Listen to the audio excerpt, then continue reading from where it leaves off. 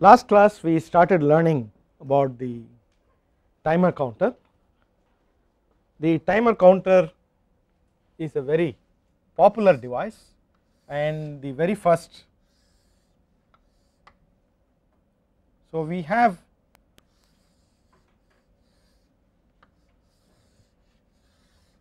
an n.5 digit counter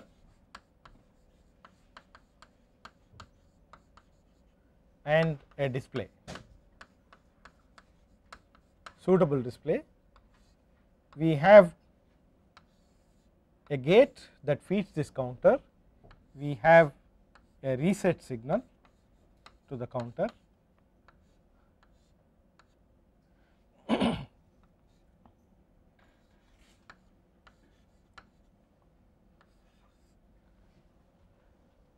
and the output of the gate goes to the clock of the counter. Now, the counter simply counts the number of clocks given to it and then displays it, right.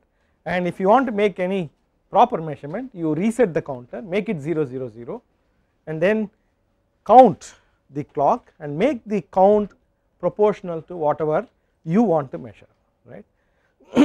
If I want to measure frequency of an unknown signal, right. So what we do is we give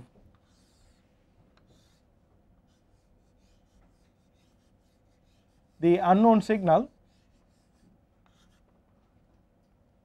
as x1, this is fx, then we give a reset signal,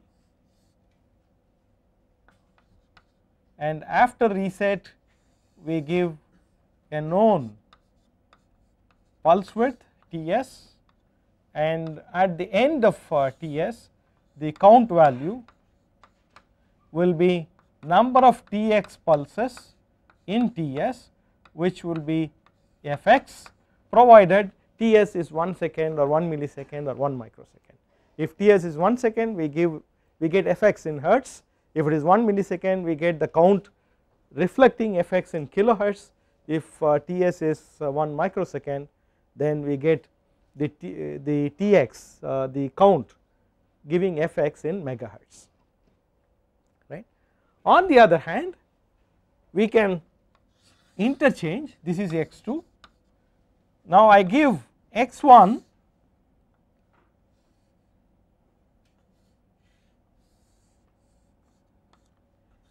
a time period Tx I want to measure, x2 we give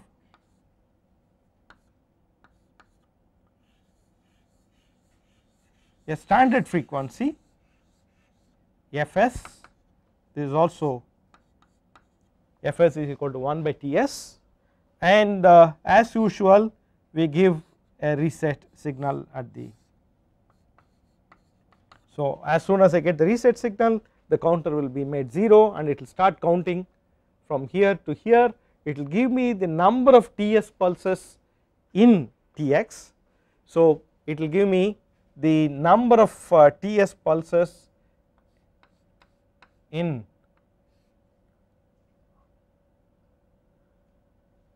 number of Ts pulses in Tx, no, I think I have made a mistake, number of, this is Ts by Tx, there was a mistake, this must be Ts by Tx, then only I will get fx, right, fx into Ts of course. If Ts is 1 second, then fx is in hertz. So in this case I get Tx by Ts, it will give me the count value. If Ts is in milliseconds, I will get milliseconds, if Ts is in seconds, I will get seconds, if Ts is in microseconds, I will get Tx in terms of microseconds, right. And I can make both x1 and x2 to be fa and fb, right. So if I do that, then whether I use this or here, if I put x1 is equal to some frequency a, x2 is equal to some other frequency b, then count it does not matter which mode I use, I will get either Fa by Fb or Fb by Fa, right.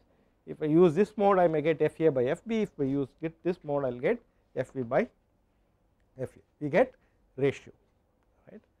And in the last class we also learned that I can start and stop and making this pulse width, right. Then I get the elapsed time between the start time and the stop time. The elapsed time mode can be from two different signals or manual. I can push a button saying start now, stop now, then the elapsed time mode become a stopwatch mode, and if it is automatic it gives me the time elapsed between a start signal and a stop signal, right. So all these are possible, right. And if I want to make this timer counter to measure either frequency or time period, then I need to give a standard time or a standard frequency, right, a standard time pulse width or a standard frequency, right. In that we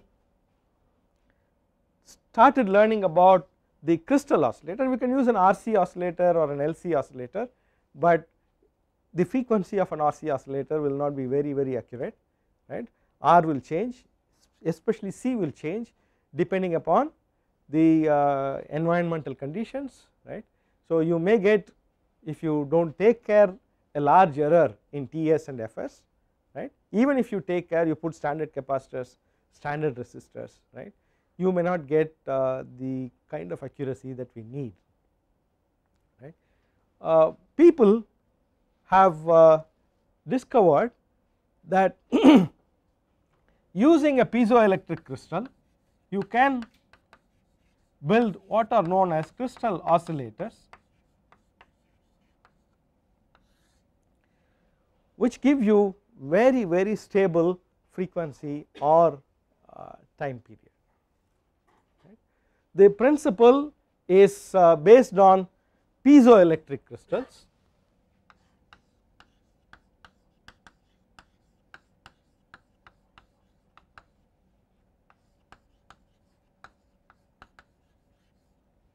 the natural choice is silicon dioxide crystal, which is popularly known as quartz.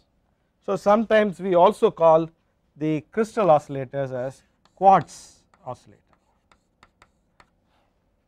right. Piezoelectricity, right, is a phenomena that occurs in most of the anisotrophic type of crystals, right. The anisotropy means that if I look at the crystal lattice in each direction, it is different, right. So one crystal that is abundant in nature, the silicon dioxide sand, right, is a very good piezoelectric material, right. If I look at the structure of a molecule of silicon dioxide, the crystal structure, I have 3 silicon atoms with 3 oxygen atoms. They share the electrons. So the O2 becomes minus, silicon becomes plus, this is minus, plus, plus, right, this is minus. Okay. So now if I apply a force and move the compress the crystal a little bit, right. Now what happens is, when I move like this, of course the whole structure moves, right, like this. So this O2 goes up, the silicon comes down.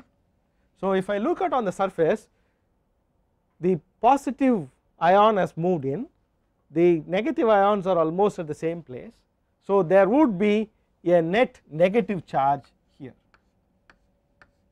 Similarly, here the negative ion has moved in, positive has kept in its same place. So, I will get a positive. That is why the name piezoelectric. Piezo means pressure. When I apply pressure on the crystal, I get electricity, right, because if I have two parallel plates here, I have charges generated, right. So, the charge generated, if I have a capacitance, let us say this is the C, I will get a voltage V, where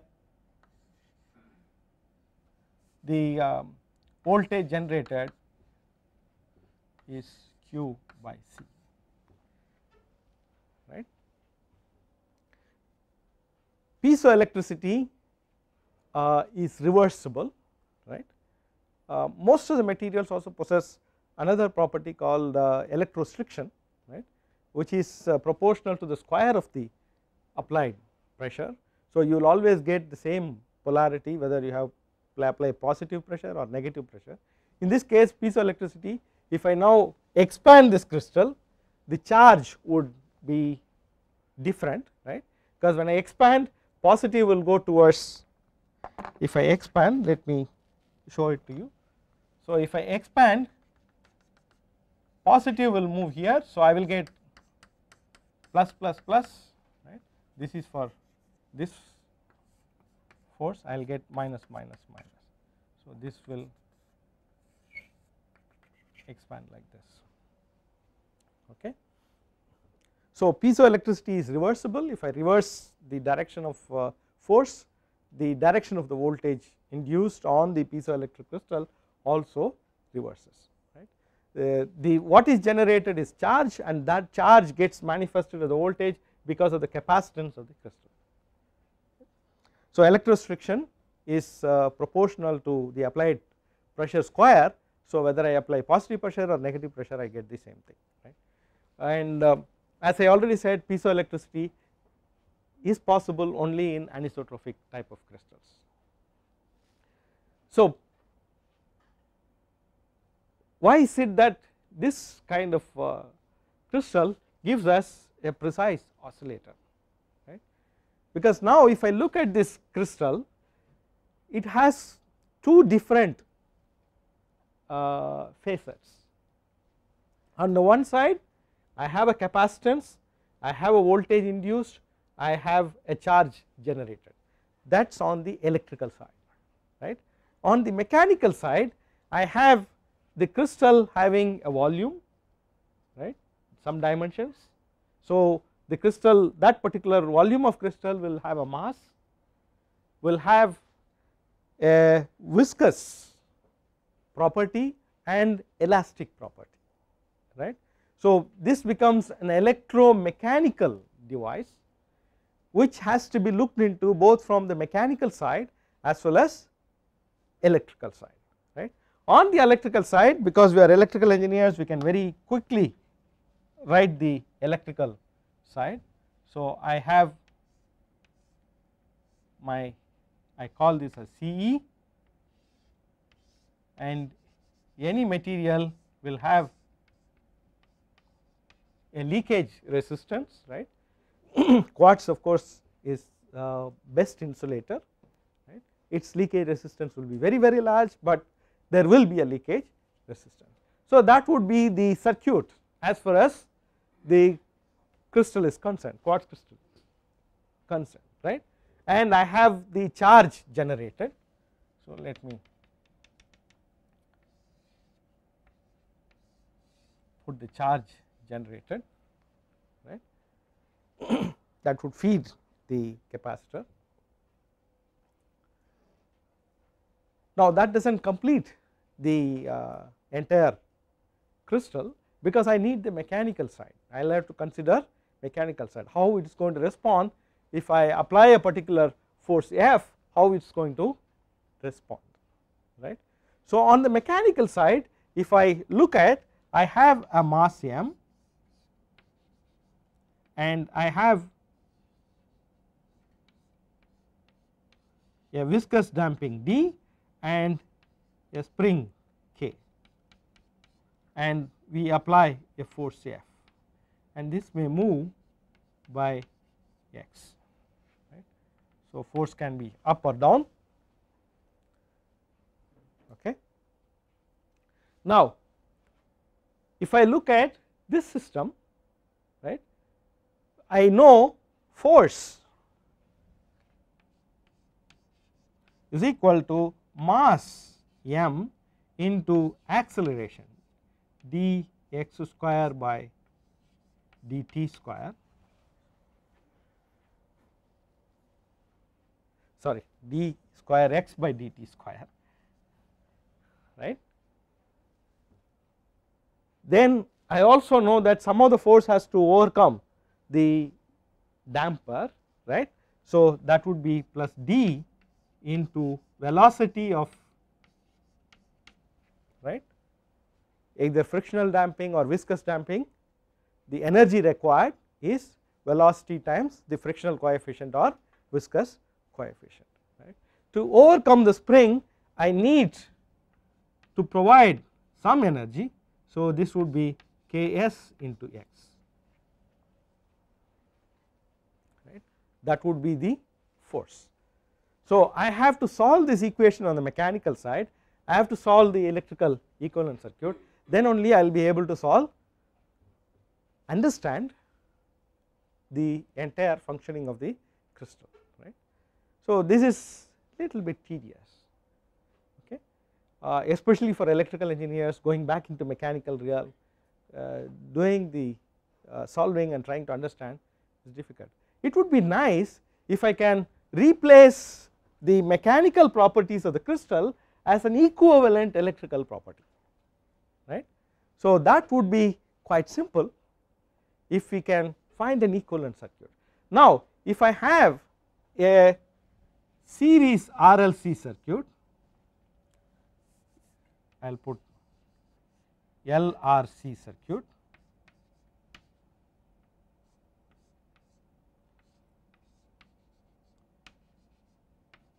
because we are going to do an equivalent circuit for the mechanical, I put the subscript m, right, Lm, Cm and Rm.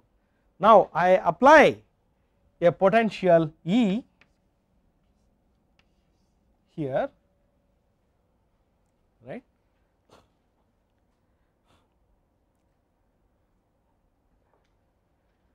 This potential E, I can write it as, I will write it here, E is equal to the voltage drop across, let us say I have a current I flowing through this,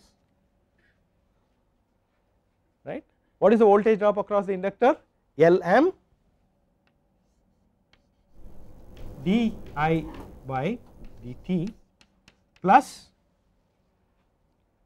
Ri, the voltage drop across the resistance Rm into I, plus 1 by C into integral Cm into I dt, right.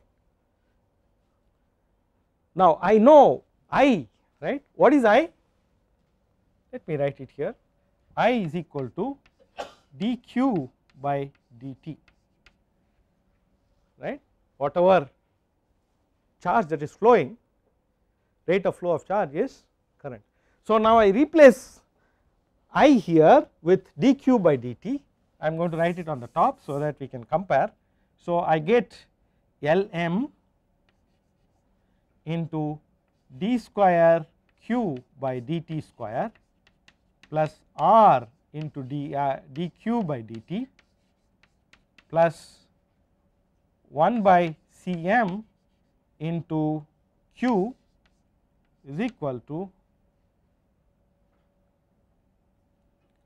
the total Em of E, right. So, now let me look at these two equations. Mathematically they are identical, they are second order differential equations. So, if I solve for this or this, I will get the same solution, right. Now, I can replace the mechanical system with an equivalent inductance, the mass of the mechanical system with the equivalent inductance, the viscous damping or frictional damping with resistance, and the spring with 1 by capacitance, right. I solve that electrical system, I solve the original mechanical system. So, this is known as the electrical equivalent of the mechanical system, right. This is also known as a direct electrical equivalent. There is another one called indirect electrical equivalent of a mechanical system. Let us not look at it right now, that is not our cup of tea. So, I can now replace the mechanical system with L, R and C. So, now on my equivalent circuit I can replace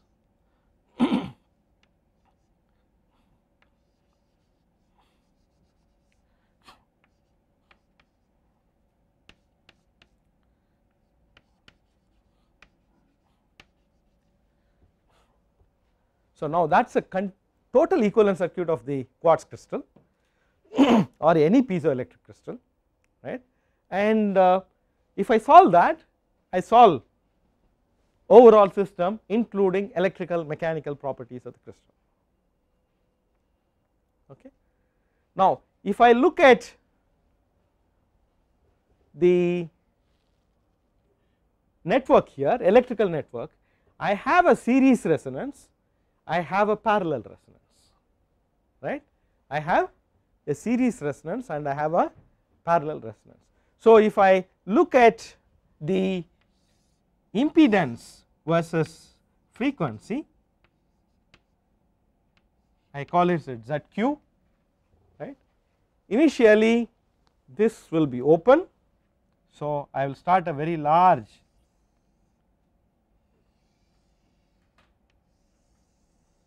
right. So, this is series resonance, this is parallel resonance, I call it as Fs and Fp. So, we have two resonances possible in the network, right. And what is Fs? What is series resonance? Fs is equal to 1 by 2 pi root Lm and Cm, right. These two constitute the resonance. Now, what is Lm? It is the equivalent inductance representing the mass of the crystal. As long as I do not shave off the crystal, I do not grind the crystal or chip the crystal, the mass is not going to change, right. Cm is the elasticity of the crystal, right, and again as long as I do not change the conditions, I keep the temperature, pressure, everything constant, right, the operating conditions remaining the same or changing very little, Cm also does not change, right. So, Fs, which represents the mechanical resonant frequency of the crystal, is more or less a constant, right, it does not vary much. Now, if I build an oscillator circuit using Fs, I will get a frequency which would change if and only if the mass changes or the compliance or elasticity changes, right, which we already learned that does not change much, right. So, easiest way of making an oscillator is use two inverters, get the 360 degrees that is required for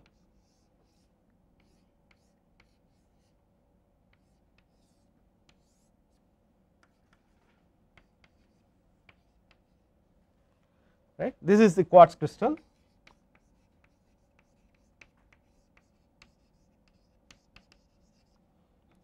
the output that I get from this oscillator, the frequency will be determined by the series resonance of the crystal, which is nothing but the mechanical resonance, which does not change provided I keep the environmental conditions constant, right.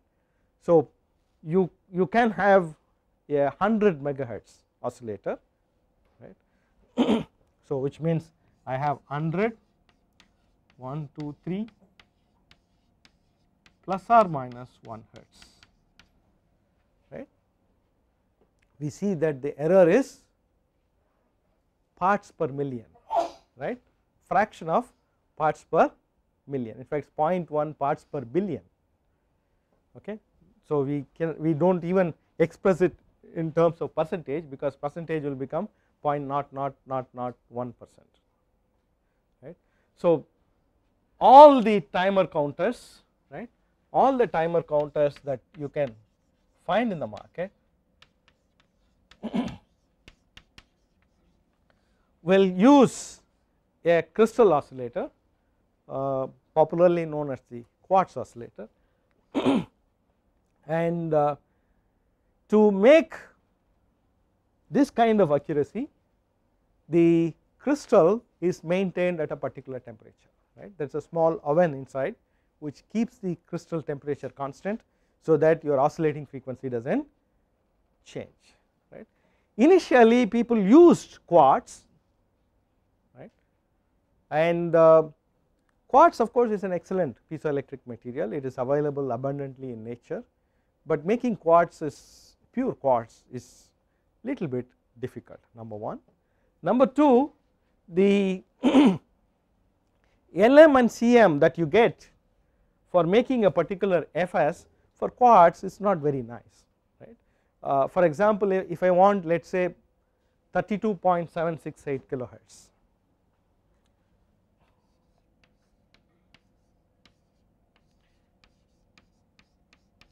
right, I want a quartz crystal which resonates at 32.768 kilohertz, right.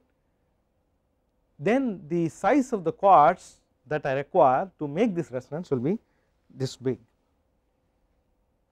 right, and that is not a small size, right, that is a large size, and unnecessarily just for making an oscillator you need such a large size, right. So, we need materials, piezoelectric materials, that not only gives me piezoelectricity, but also the coefficient 1 by root LMCM is manageable, practically manageable, right. So, again in the past people have invented materials, I said invented because these are the materials that do not occur in nature, it is man made material, right. They are known as ceramics, piezoelectric crystal,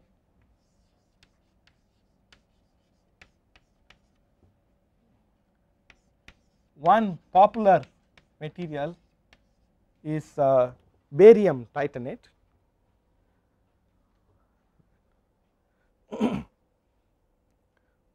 When I say ceramic, the name ceramic comes because we use ceramic for several applications, right. We have ceramic insulating discs, we also have ceramic cups for making our tea. So, what you do is we make a material paste, then sinter it in an oven at a very high temperature, bake it to get the material. So, barium titanate is also made like that, that is why it is called a ceramic, right. And when we make a barium titanate, the 1 by root LMCM is quite manageable in the sense it can, you can make very small size, right. Instead of a quartz crystal which has to be this size for 32 kilohertz, you have a size of about 2.5 millimeter by 0.8 or 0.9 millimeter, right, really small to make 32.768 kilohertz. I keep saying 32.768 kilohertz, can anyone tell me why? Because that is the frequency of the crystal in all our watches, right. You may have a quartz watch, right, but that is a misnomer, there is no quartz crystal inside, there is a ceramic crystal whose frequency is 32.768. Again, why is it 32.768?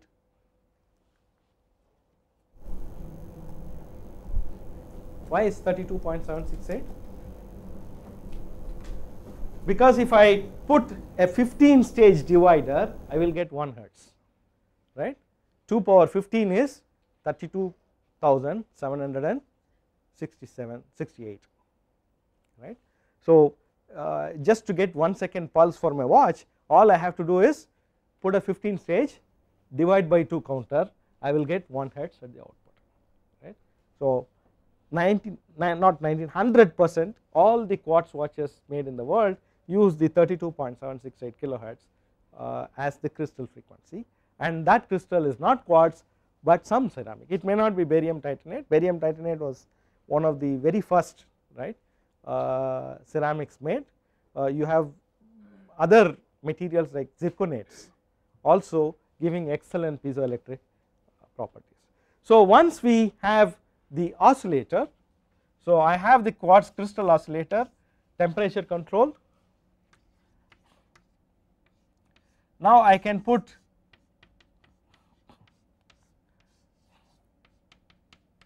dividers. Please remember this is a digital oscillator, right, 10 10 10. So I can divide them using the same flip flops that I have used for the counter, right. So I can put divide by 10, divide by 10, divide by 10.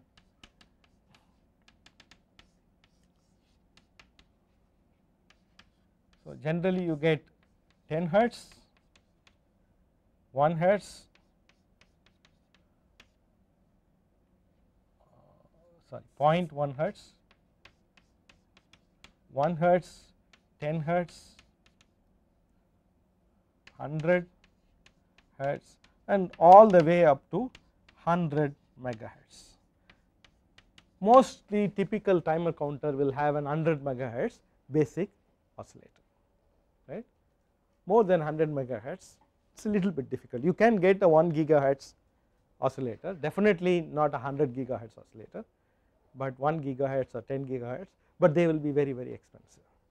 So 100 megahertz is a very standard highest value of the internal oscillator that is possible. So all the other signals are derived from this. If I want to give x2 as 1 second, I use the 1 hertz pulse. If I want to give x2 as 10 seconds, I use the 0.1 hertz pulse, right.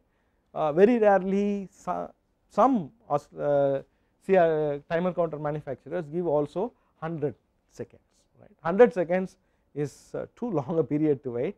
If you are waiting for 100 seconds, you lose your patience. So 10 seconds is the most popular one at the lowest end, right, and you can go all the way up to 0.01 microsecond, right, that is 100 megahertz.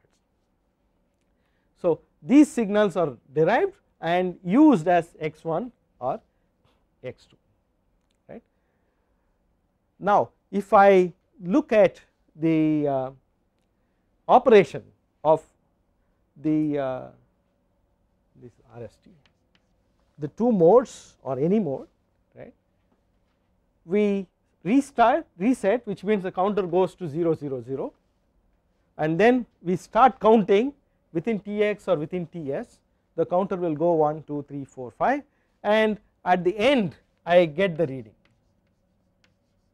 right. Here we get the reading at this point. This is with respect to time, right. So depending upon the times that I have chosen, Tx, Ts and the reset pulse width, after I start my measurement I get a reading at the end of the count, right.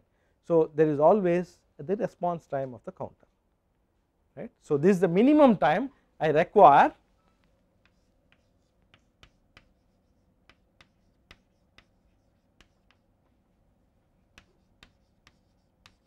getting one reading, right. That is the minimum time I require for one reading, okay.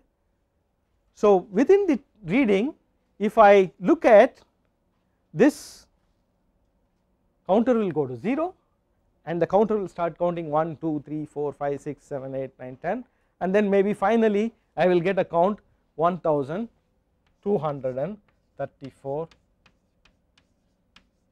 something like this, right. So you will see that the counter is really counting fast, and that is an irritant, right. Every time I want to make a measurement I see the digits rolling over, right, that is not very nice to look at. So what we do is we do not put the display immediately, we put a latch right. We put a latch, a digital latch, this is another set of flip flops, right, and whatever is the output of the counter does not go to the display directly, it goes through the latch, right. So I start the reset one, and then at the end of the reading I give latch, right. This is the latch signal. I say latch, the value in the counter will be latched to the display. So I will not see the display rolling over during the period of counting, right. So I can get, I will restart, it will go to 0 0 0, I will not even see that 0 0 0 because internally the counter is 0 0 0, it is not displayed, right, and the first latch comes, the count value will be displayed. Okay. So the number of latches I give in a given period is the number of displays I am going to get in that period. Let us say I am going to give a latch signal every 1 second, I do not have to give it at the end, right. If the end, let us say I have given Ts as 1 millisecond, I want to measure fx in terms of kilohertz, right. I can give the latch at the end of 1 millisecond and the reset time may be some 200 nanoseconds, right.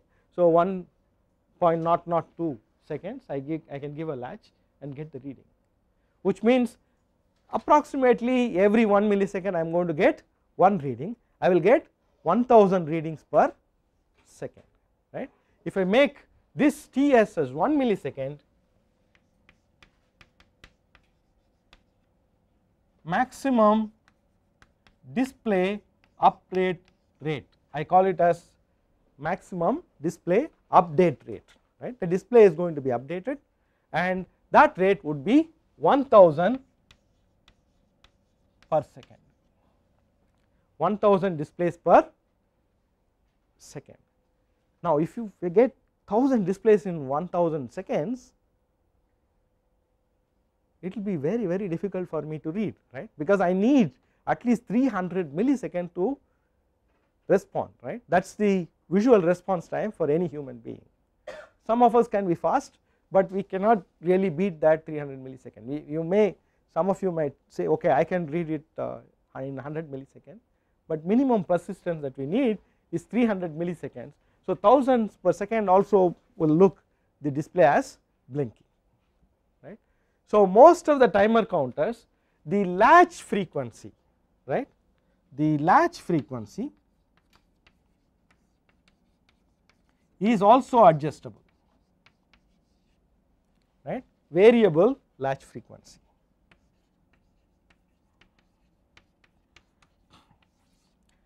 So even though my measurement is over in 1 millisecond, I will say I will take readings every 1 second, right.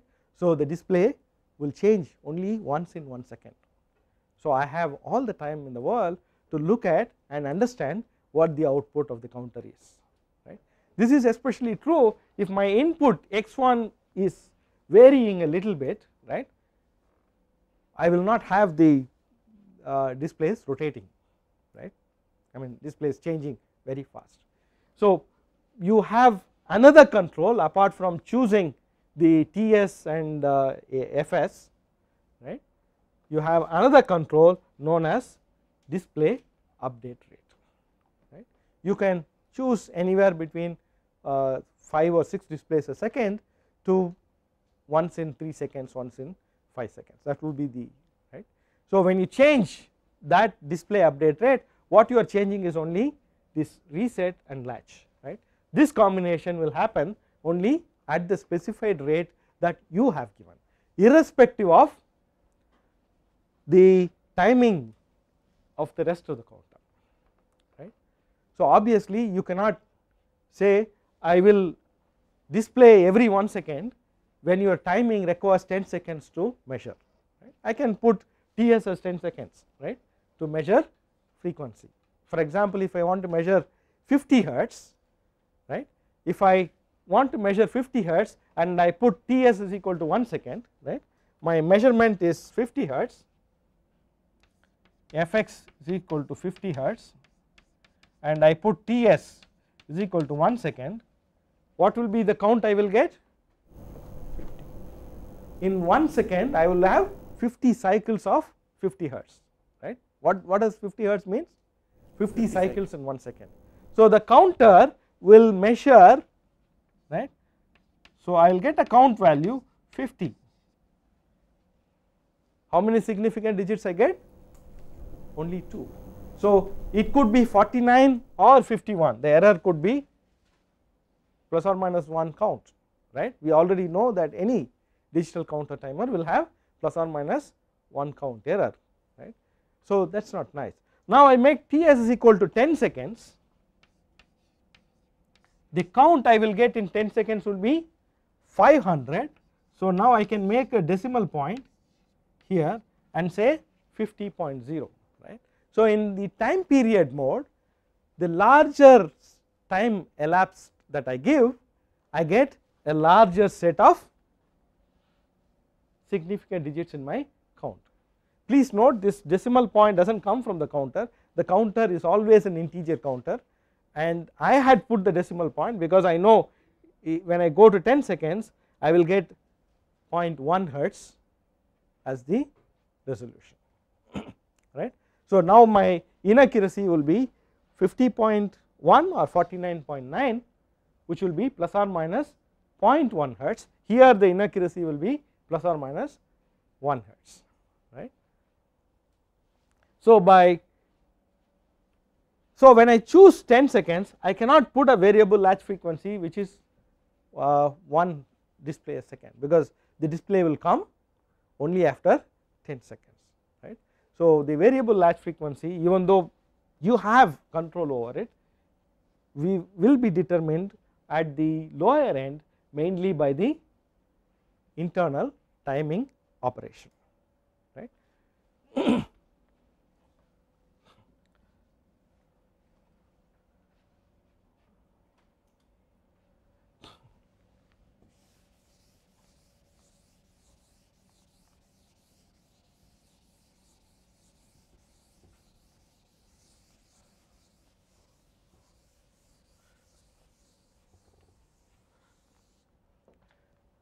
Now the timer counter that we have discussed so far can accept only digital signals, right.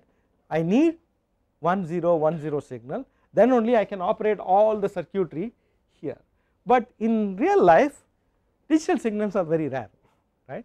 Most of the signals are analog in nature. So what do? We convert the analog signal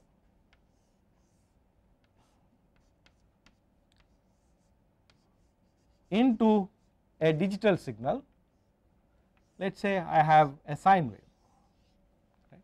Again I am using a sine wave so that we can understand better, right. Any simple waveform our understanding is much better. It need not be a sine wave, it can be an arbitrary waveform, right. Now if I put this to a comparator, right, and I give a particular voltage, I call this as offset, V offset, this is plus V, this is minus V, right. The comparator output will be 1 0 1 0 1 0, 1 if the non-inverting input is higher than the inverting input, 0 if the inverting input is more than non-inverting input, right. So let us put this signal. So I can put this is V offset, so I will get a signal which is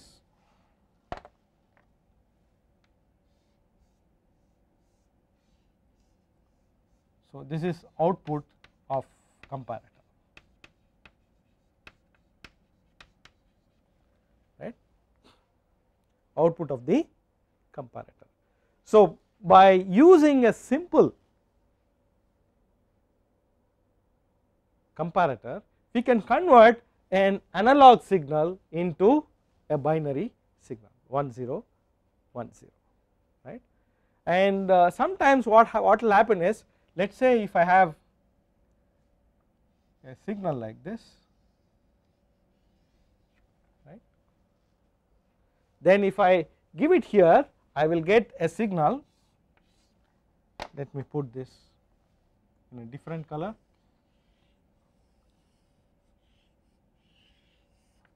If I put my offset here I will get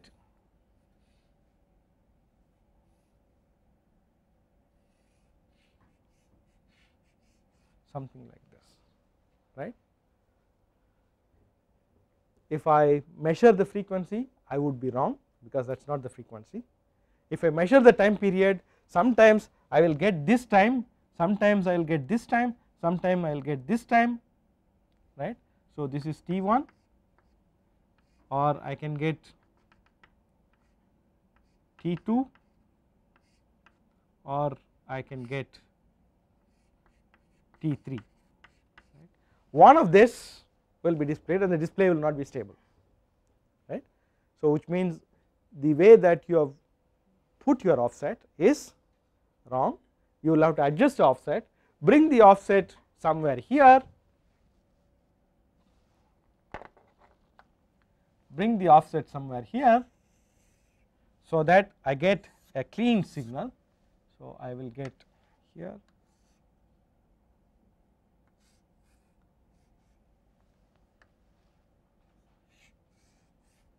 right.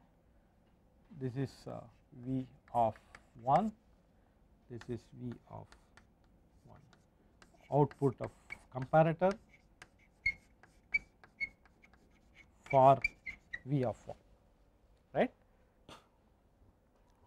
So, by suitably adjusting the offset we can put that. Now, many timer counter manufacturers will also provide an inversion here,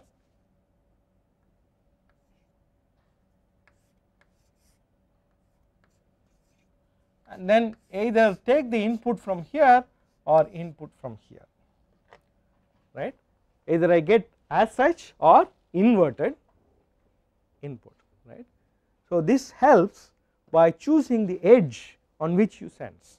Let us say you have made your counter with a rising edge sensitive flip flops, right. If I give directly the input, my output would be sensitive to the rising edge of my analog input.